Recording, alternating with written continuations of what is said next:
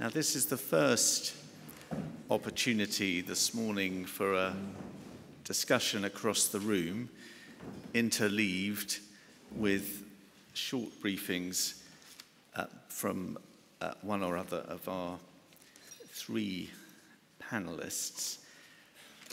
The room is filling really well, and it's worth just reflecting on the mix we've got in the room. The MR mentioned the combination of expertise and experience.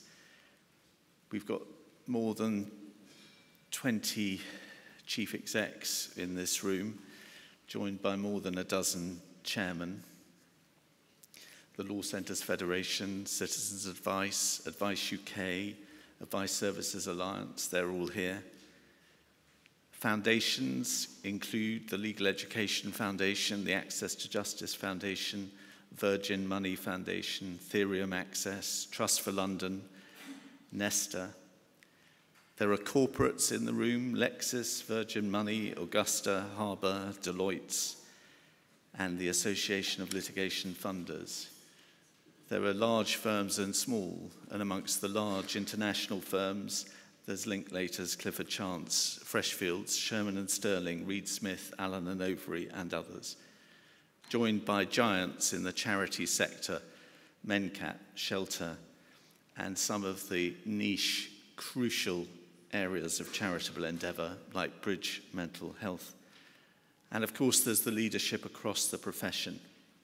The Law Society, we've just heard its president, the Bar Council, Silex, Combar, the Chancery Bar Association, the Law Society for Northern Ireland, the Institute of Paralegals, the International Bar Association, and more. I'm only illustrating anybody that I haven't included in those lists. Forgive me. I just wanted to give some colour to the combination of expertise and experience that we have in the room. Well, we've had a stimulating opening discussion, and here's the chance for contributions across the room. Those who've been here before, I think, know some of the ground rules for this session, and there's another one later this morning. When you come in with a contribution, please do give your name and organisation. Please keep the contribution to a few sentences. By all means, come in for a second or third time later in the morning. Please build on a previous contribution or thought or theme where you can. And if you don't volunteer, please be ready to be volunteered. So, who would like to begin? I'm going to get the ball rolling by inviting somebody who attended the National Forum 2 or 3 years ago as a volunteer. He was moving around the room with the roving mics, and we've got 4 volunteers this time. 2 or 3 years later, Peter Cruikshank. Mr. Justice Knowles, thank you very much. My name is Peter Cruikshank. I'm a co-director of a small organisation called Leeds Free Legal Representation. I'm at the very much junior end of people in this room. I'm a pupil barrister in Leeds, and I moved to Leeds from London to train to be a barrister. Leeds is unique in that it does not have a law centre at all. Apart from one small cab outfit, there is nowhere that people can go to get and receive legal help. What I notice particularly is that you have a gulf of litigants in person on one hand, of people who need legal help, and on the other, common across the profession, you have a lot of people who are trying to get in at the bar, trying to get in and do legal practice and want to contribute but have no opportunity to use those skills. And I'd just be grateful of the panel's comments on how young organisations such as mine might make advances, what the challenges you say might be, and any thoughts on addressing those 2 issues. Yeah, thank you. Thanks, Peter. Now, who'd like to follow on next? Thank you very much. Lizzie Irons from Support. Yes, if I could respond directly to that. One of the things that Support Through Court Centres do is work with the local legal community to get pro bono clinics in the court. And the great advantage of that is that we can see the clients, they're in court already, we can direct them immediately or by appointment to the pro bono provision on site. And that's the critical thing, because if we say to them, there is a clinic at the university or there is facility at the CAB, very often they might not actually go there straight away. So we can send them to pro bono advice. They can come straight back to our volunteers to carry on with the procedural work that we're doing. So in Leeds, we have a support through court centre in the Civil and Family Court. So get in touch. Thank you for the opportunity.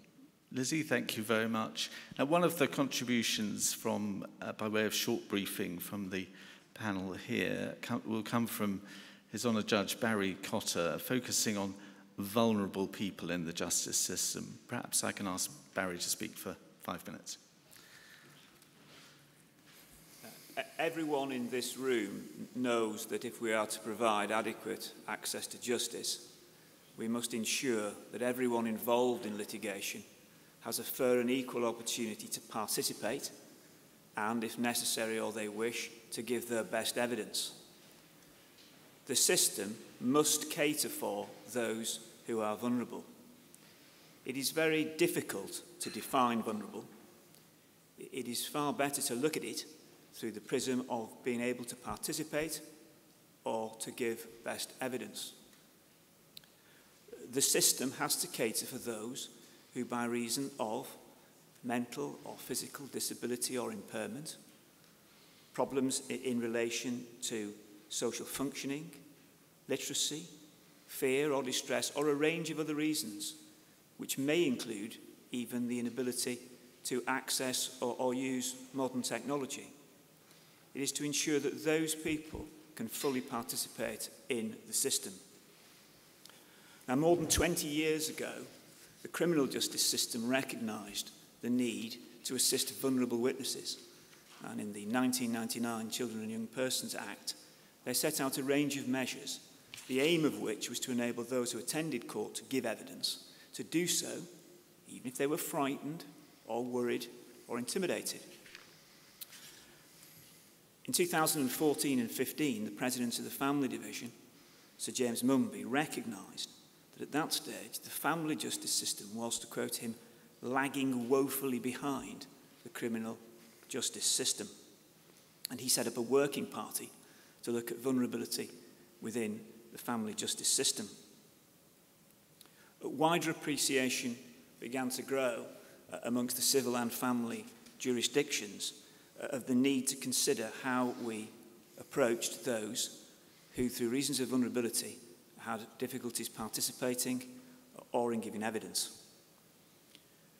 We recognised for the first time that, for example, questioning was very often poorly carried out. In 2005, the Advocates Gateway provided training tools for those who had to question people. The civil justice system is based upon the civil procedure rules. They're set out in a lovely, huge tome, which many consider to be impenetrable. Within that tome, though, are a range of measures which can be used to assist those who are vulnerable and have difficulties with participation. The difficulty that many perceive, however, is that there is no overarching aim of ensuring participation. Our keystone, which is the overriding objective, is to deal with cases justly and at proportionate cost. But not enshrined within anywhere within the rules is either vulnerability or the need to consider participation or how people can give best evidence. In April 2018, the independent inquiry into child abuse heard a lot of evidence from people who, having been the victims of sexual abuse, wanted to bring civil claims. They did not paint a particularly happy or rosy picture of how the civil justice system enabled them to bring such claims. The result was that the panel made an interim recommendation in April 2018 that the civil justice system, in effect, catch up and reflect the protections that are available in the criminal justice system. That was passed to the Ministry of Justice.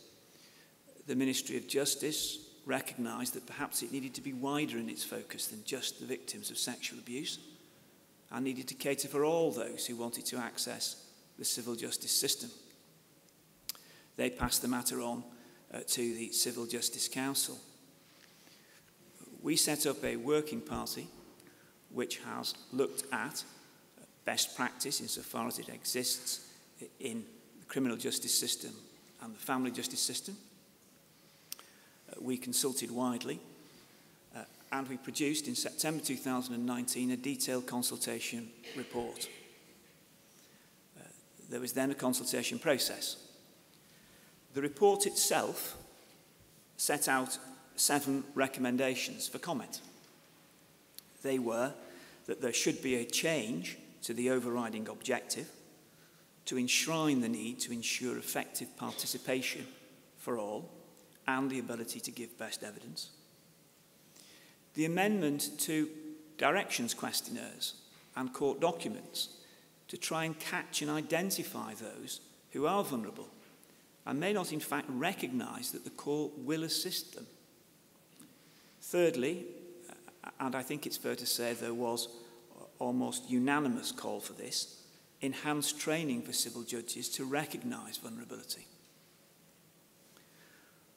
Fourthly, better guidance in relation to the use and indeed funding of intermediaries in certain cases.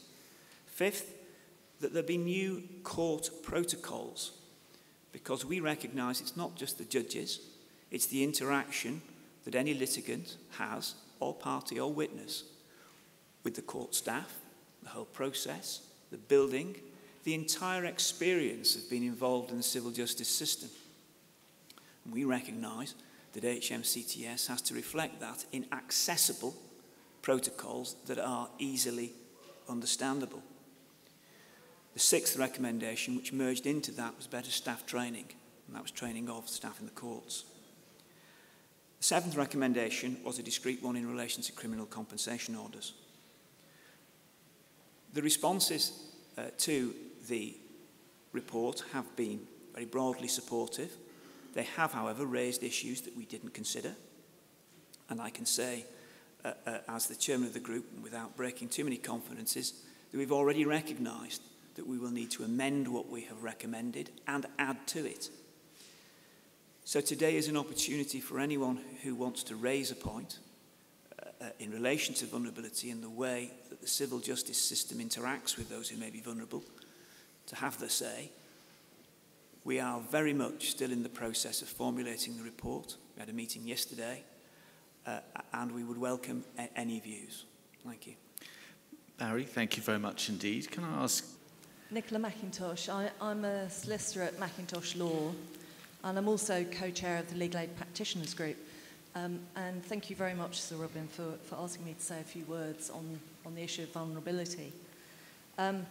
I act for the official solicitor on behalf of mentally incapacitated clients in court of protection proceedings regarding their health and welfare. These are complex legal disputes with complex family dynamics as well. And my clients have a range of disabilities and needs, from learning disabilities to dementia, mental health needs, head injuries, and so forth. The kinds of issues which are placed before the Court of Protection involve disputes about capacity and best interests in relation to where somebody should live, care arrangements, and also deprivation of liberty in care homes and hospitals. The Court of Protection does have its own discrete set of rules which place P, the person at the heart of the proceedings, at the core of those proceedings.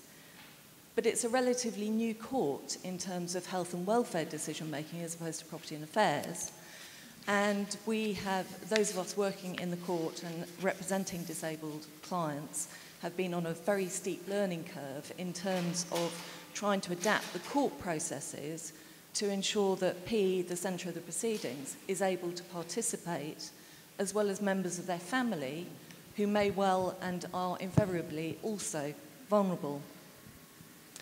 Guidance was issued by Mr. Justice Charles, who was then the Vice President in the Court of Protection, in 2016, in relation to practical steps which might be considered in terms of facilitating the participation of P. And I'm pleased to say that the Court of Protection Ad Hoc Rules Group, of which I'm a member, we are updating that guidance, and we are considering whether we should introduce a specific practice direction, so not just informal guidance. Within my own practice, we also develop information packs for clients which are bespoke to their needs. I spend my time going to see clients in care homes, in hospitals, in secure units and so forth. And those information packs and the way that we communicate with the clients are absolutely essential to ensuring that they have the information which they need to be able to understand the issues before the court, even if they lack litigation capacity. We need to turn the telescope around. The system needs to adapt to the people who need justice, and we need to move away from requiring those people to adapt themselves to the system. From the comments which have already been made, it seems as though there is a great commonality of experience and objectives across a range of tribunals and courts, and I think there's a perfect opportunity to try and bring everything together so that there is commonality. Nicola, thank you very much indeed. Hannah Hewish from Mencap is in the room, and I wondered if she might say a sentence or two. Hannah, if that's all right. Thank you very much for asking me to speak this morning. I'm Hannah Hewish and I work at Mencap. And what really chimed true with me was the issue that vulnerable people are not understood. And I think that's what we see with various different calls through to our helpline, 50,000 every month.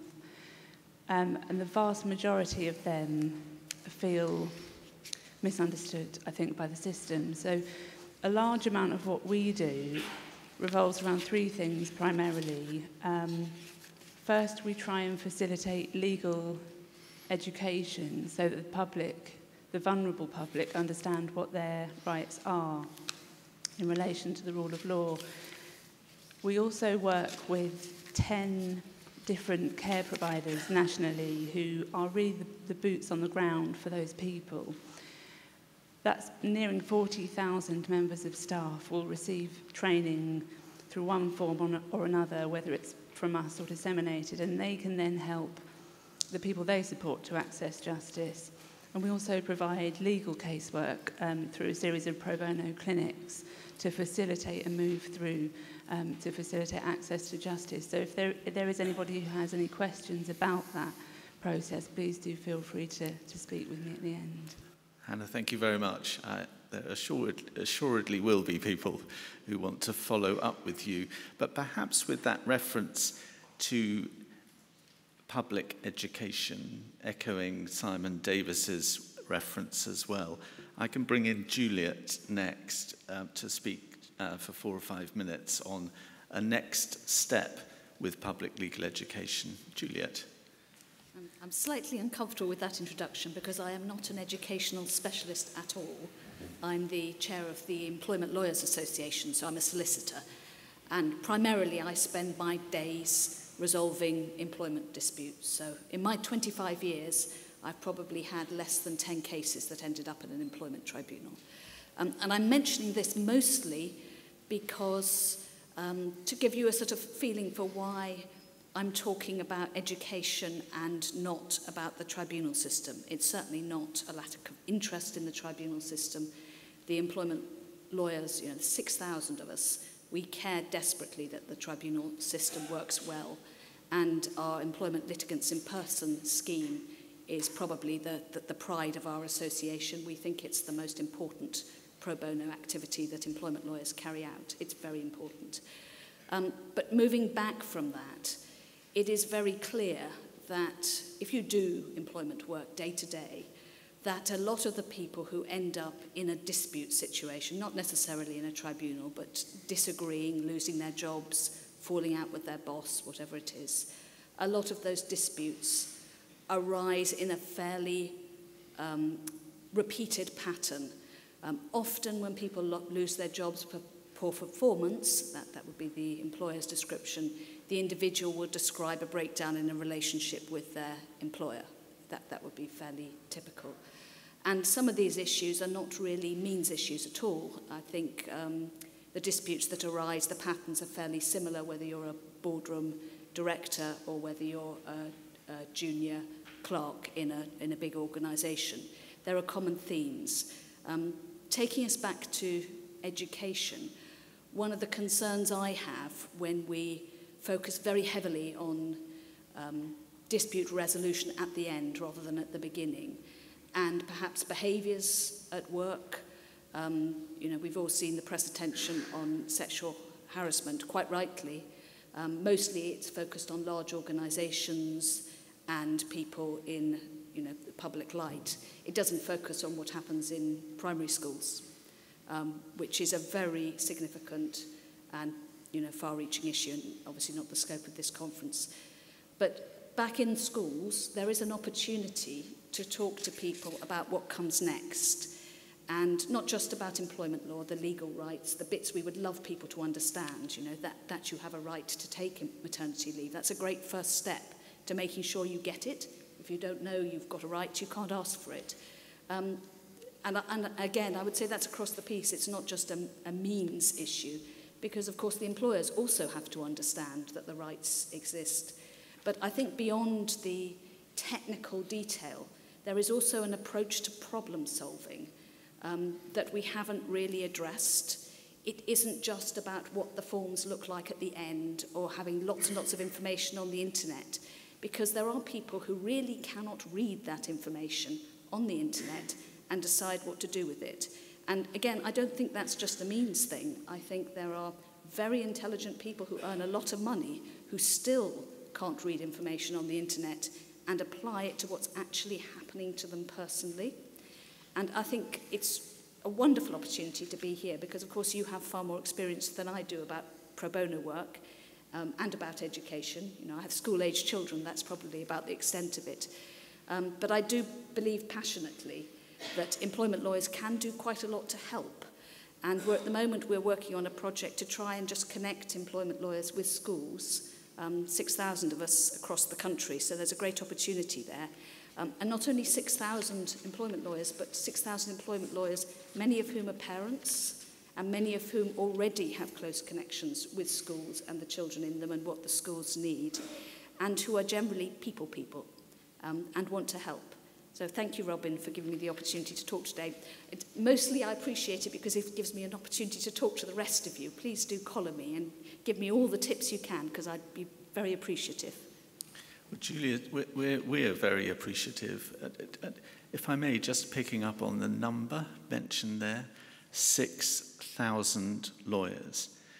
Just imagine, in the sort of scheme that Juliet has in mind, just imagine deploying an appreciable part of that number up and down the country in schools and moving even beyond schools. That's the sort of step change to scale that is possible next, and that's just in the area of public legal education. Harnessing the profession in a way, in that respect, I wondered if there's anyone from one of the professional bodies that might want to come in next with a comment. How about Vanessa from the Bar Standards Board? To be very clear, I speak from the point of view of the regulator. There may be people from the professional representative bodies here as well, on whose behalf I may not speak. I think that both the professional bodies and the regulators, many people in this room will know, actually have a statutory regulatory objective that requires them to promote citizens' understanding of both their rights and obligations. And I don't mind being on record as saying that I think collectively, over the last years, since that statutory objective was introduced, we failed. We have not done well enough.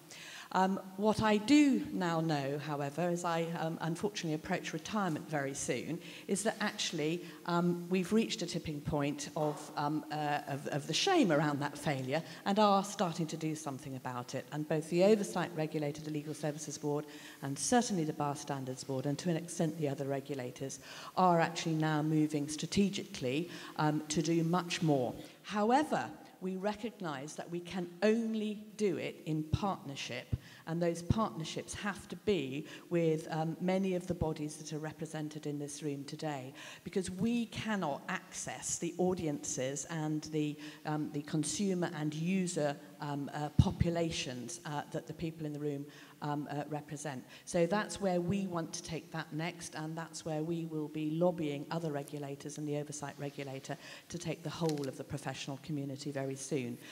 One thing we absolutely have to do is to make sure that the rule books around the professions facilitate the kind of activities that Juliet has been talking about and don't in any way stand in the way of them. And whilst I'm on my feet, if I could see Peter afterwards about pupil barristers, please catch me at the break, because we've got some ideas on that one. Is that enough, Robin? That's not only enough, it's the spirit. Thank you.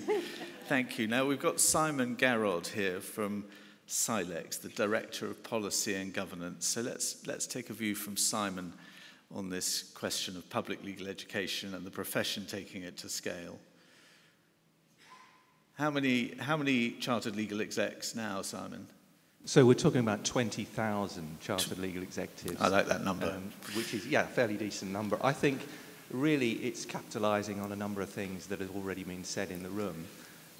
We all have a role to play individually, I think, and certainly from a Silex point of view, we're very conscious that we need to maximise the scale of our own membership. And in fact, we're revamping our charitable arm at the moment into a new charitable foundation which will launch next year. And the reason we're doing that is that we want to broaden what we're doing in this space beyond what we've done historically, and also to an extent which where we've been limited by the objectives of our charitable trusts. But of course we can't do that alone, and in common with some of the other representative bodies in the room, we're trying to coordinate our efforts together as well. There's the shorter term game, there's the profile raising element of PLE, and in fact Justice Week next year, next February, we'll have a PLE theme that will begin to do that, and we hope to encourage other partners, and there may be other people in the room here who would like to get involved with that. And also I think we need to work together in other coordinating groups, such as the Solicitor General's group that I know a number of organisations in the room are also involved in. So that's sort of the Silex perspective from now. Of course, in the light of the valuable panel chaired by Joshua, because that touched on the question of assisting those who are going to find that digitalisation presents a further challenge alongside the challenges that are already present. I wondered if I could ask Adam from the panel, the head of digital social inclusion at Good Things Foundation, to open that up in 4 or 5 minutes. Adam. Thank you, Robbie. Good morning, everybody. Good Things Foundation is working with HMCTS as part of the reform programme to pilot digital support for those who want to engage with digital services. This is face-to-face support delivered in communities. The aim of the pilot is to establish what works for users of HMCTS services and ideally to develop requirements for a future national service. The pilot is taking place in 25 locations across the country. They're a mixture of areas where need for assistance is likely to be higher, and also areas that have been selected by the advice community. Currently, there are 9 Citizens Advice Bureau taking part in the pilot, 8 members of the advice sector, 7 community organisations that offer a more generalist spread of support, and 1 PSU. And the pilot is working with 6 online services: civil money claims, divorce, SSCS, help with fees, probate, and single justice system. A bit about Good Things Foundation. We are a national charity, and we help people to build their digital confidence and skills so that they can have better lives. We do this by working with a national network of community organisations called the Online Centres Network. It's important that we work with and through the community sector because, as I think has been hinted at, but maybe not said directly so far this morning, low digital skills and confidence, being digitally excluded, correlates heavily and also reinforces social exclusion in all of its forms. And community organisations, of course, and we believe very strongly, are expert in building the trusted relationships that are required to help people to engage with digital services, and crucially, to do this as part of their social mission, so that the process of helping them to engage with the digital world, use services and build their digital confidence is embedded in the process of helping them to achieve whatever positive outcome that community support service is trying to help them to achieve. Since 2010, Good Things Foundation has reached and supported over 3 million people, and as well as national digital skills programmes with the Department for Education, the NHS and HMRC, we're also working with the Office for National Statistics to provide similar digital support for people participating in the 2021 census. So what have we learned so far from the pilot? Firstly, we've learned that the users engaging with the pilot are vulnerable, again a key theme for us today, and face multiple barriers. 80% of those who have engaged so far lack the digital skills and or confidence to engage with an online service, and indeed frequently with the service more generally. 61% of users engaging with the service have required assistance to do the typing on their behalf because of either problems with low literacy or with English language. And 31% of those who have engaged lack access to a digital device. We found that the feedback on the support provided has been positive. Using the data that we're collecting, we've seen an average score of 9.7 out of 10 in terms of user satisfaction, which is very high. And many of the users have also said that they would not have been able to access the service without the assistance of the digital support. We've learned that users need more than one type of support. This is a critical learning from the pilot so far. So as well as the support to use and complete the digital service, they also require emotional support, procedural support, and this reflects, of course, the wider range of barriers that they face. We've also picked up some very strong learning points which have informed the design of the pilot. Firstly, that making advice in its broadest sense out of scope made it hard for organisations to deliver digital support and also affected the user experience. Secondly, asking organisations to support all the services that are covered by the pilot also made it harder to deliver because centres frequently specialise in one or more. And also that there is an opportunity to improve both the signposting to digital support services and also to explore the delivery of digital support in court settings. So on the basis of all of this learning, we've been iterating the design of the support that's being provided through the pilot, and we've been doing that working with HMCTS and the user experience team there, and also with the litigants in-person engagement group, which is chaired by Justice Knowles. We've also been bringing in more sites that are in the advice sector community, working with LIPEG members, many of whom are here today. So what are we doing next with the pilot? We're going to be bringing more of these centres into the pilot, sites that have been selected by the advice sector community. We're going to be implementing a range of other changes to the design of the pilot that responds to the learnings that I've outlined. And we're going to crucially be continuing to use data and insights to evaluate what works in this pilot, both critically for HMCTS users, but also for the organisations that are taking part. The pilot is due to run until September 2020, and we are pleased to be working with HMCTS and the advice sector on this important area of reform. Well, many thanks to Adam. And can I just highlight one of the things that Adam said towards the end of that, which is that the next year sees the engagement of a number of locations identified by the advice sector. I think this is the year where the advice sector is really, really there to offer its engagement with this development. And I'm very grateful to and proud that between them, Citizens Advice, Law Centres Network and Advice UK have collaborated to nominate the further team of frontline agencies in the advice sector that will work with Adam and HMCTS in that regard. We've not yet heard from someone who's been a litigant in person or who represents litigants in person from the position of being a member of the public rather than a lawyer or advice sector professional. Who'd like to come in from that group? Yes, please. I'm Brad Meyer, co-founder of Help for Lips, now DIY Law. One of the subjects this morning has been vulnerability and identifying it. I've witnessed in court people who have been chairmen of board who, outside the court, walk well, talk well, present well. And as they approach the court steps, as they step into the court, everything starts to collapse, so that by the time they're in the room, they're shaking.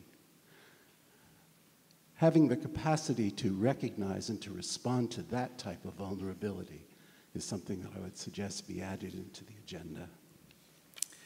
Thank you. A point powerfully made. Spoilt for choice. Great, thanks. I'm the other co-founder of what is now DIY Law.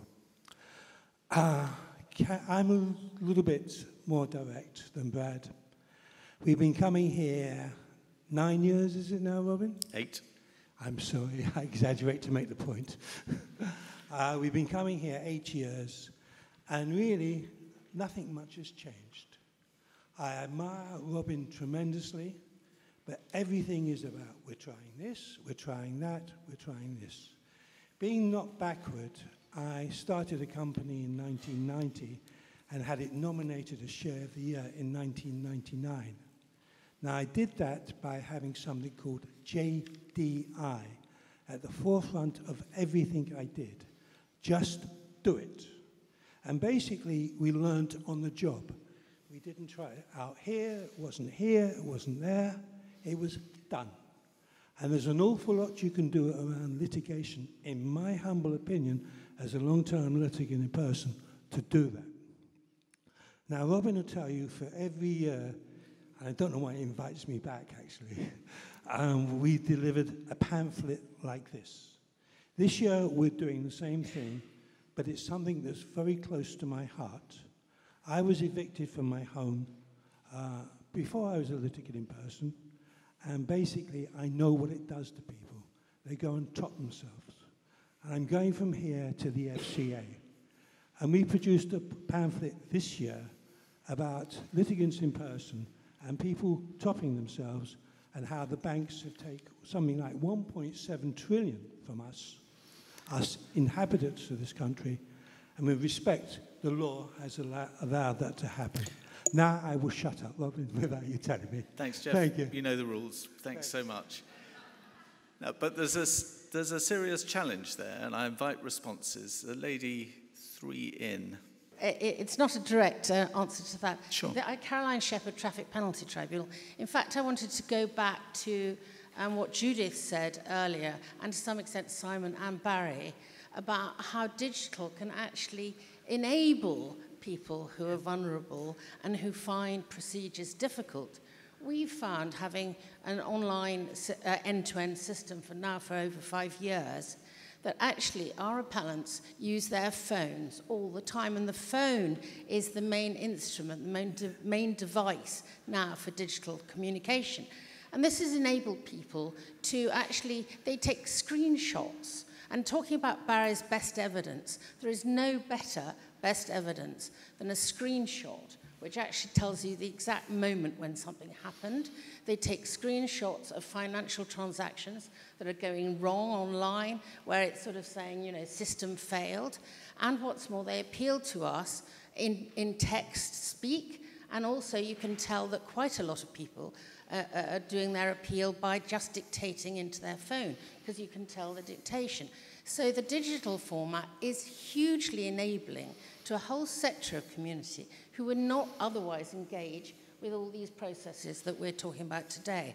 Of course, it's horses for courses, but it really does help. And we found that actually the feedback from people who said they wouldn't otherwise engage, because they can use something that's familiar to them and they can answer texts and things like that, that actually this is a really good way to engage people who otherwise wouldn't be able to. Caroline, thank you very much. Who would like to come in next? Thank you. Lucy Scott-Moncrief. I really just wanted to pick up on what a number of people have said about vulnerability, and particularly this gentleman here and Adam, that vulnerability is much wider than we think it is.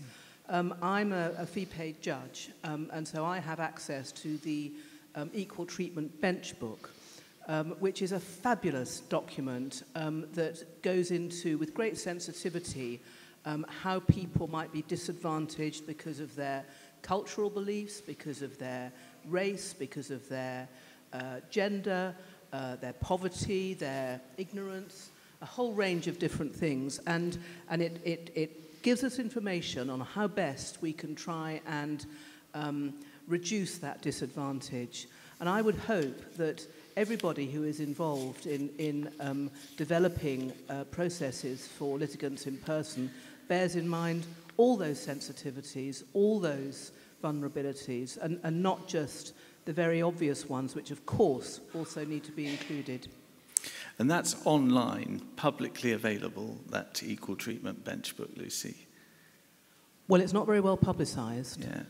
I had the pleasure of speaking at an international conference on judicial training around the world, and the book that Lucy mentioned was held up by all other jurisdictions as an example that needed to be taken advantage of because of its excellence.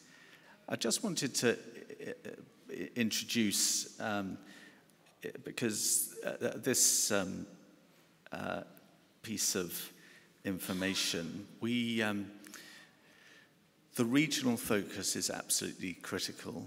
And the Master of the Rolls mentioned his pleasure and pride that under the leadership of Elizabeth Lang, the LIP Liaison Judge Network across the country has been reinvigorated.